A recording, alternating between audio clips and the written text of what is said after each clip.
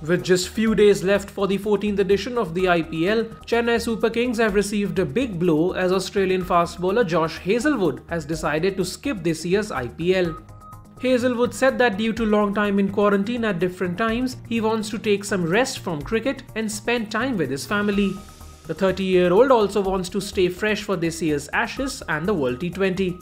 CSK had picked Hazlewood ahead of last year's edition and he played 3 games for MS Dhoni's side in the UAE.